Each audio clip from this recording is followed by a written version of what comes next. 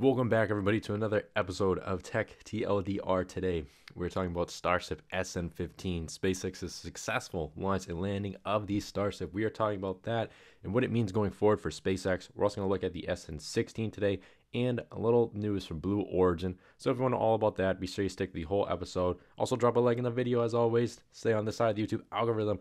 Let's just get right into this, guys. So right here, we have a photo of the SN15 from Space Padre.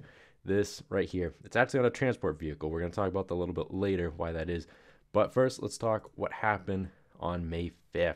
So the Starship successfully, a lot of people thought it was scrubbed because it went on later in the day, but the Starship successfully launched, did the belly flow out maneuver, and landed. Now right here, we have photos from Jack Bayer. This is showcasing the landing of the SN15. There's really not much good footage or video from the SN15. Again, they did it on another cloudy, foggy day. So as soon as this thing got a few hundred feet or whatever metric you're watching from into the sky, it was into the clouds. It wasn't much time you could really see this thing. SpaceX's own footage was lagging and stopping the entire time.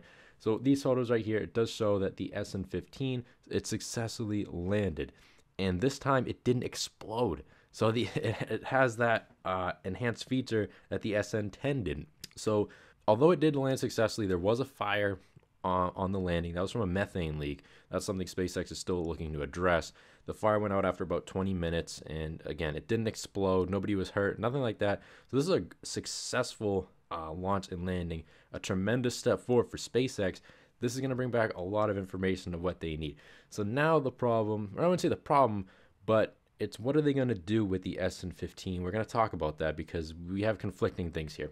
So we look here, Jack Bayer, he also tweeted this video of the Tankzilla, as they call it, going to retrieve the SN15, and they ended up putting it back on to the little transport vehicle. You can see here from this photo, Mary Bogachiga. So this is going to get it transported from where it is now. The question is where, and what are they going to do with it?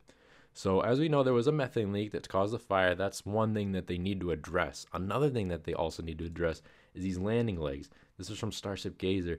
Now these landing legs are actually somewhat crumpled. Right here you can see from that landing. So they're not going to be able to land on these again. That's not the biggest issue with this Starship, of course. It is something that does need to be fixed if they're going to refly this. And why do I say if they're going to refly this when they just, test it and break down inside and see other components what went wrong? Well, Elon Musk, he did tweet that SpaceX, they want to refly SN15. They want to do it soon. How soon, they haven't said. And, what are they going to have to do in the meantime? Because he is saying this, that SpaceX wants to refly the SN15. Other people are also saying that SpaceX wants to kind of break down the SN15 and see other components that went wrong. They know the obvious components that went wrong, the methane and the landing legs, but there could be things inside as they dig deeper that went wrong that they also need to address. So I'm sure over the next few days, they're going to be completely going through SN15 regardless to see anything else. But in the meantime, what are they going to do with the SN15 and the SN16? So you can see here the SN16 is still in the high bay. And according to SpaceX employees, the actual net launch of the SN16 is about 2 weeks from now that they want to launch this. So are we going to see two possible Starship launches and landings within the next 2 weeks? You guys, let me know in the comments what you think, or if you guys heard any other info regarding this, because again, that's the most info that I have heard, is that they want to do SN16 within 2 weeks, but Elon Musk also tweeting that they want to do SN15 soon. It's really, conflicting information. I just don't see them doing two launches that close to each other because they need time to break down and figure out what went wrong or what went right also. However, that is what we know right now regarding these Starships and what's going forward for SpaceX. Also, let's talk about a little bit of Blue Origin, their competitor, the one that tried to stop the NASA contract, as if that's going to make a difference. So you can now bid for the very first seat on the New Shepard. That's right. So if you are watching this right now and you have excess of probably tens of millions of dollars at the bare minimum, you can put your name in at blueorigin.com. Sign up to get this auction seat for the New Shepard bunny hop. That's right. You can do it, folks. I believe in you. Again, it's a big paywall. Understandably, it's kind of like Blizzard Network.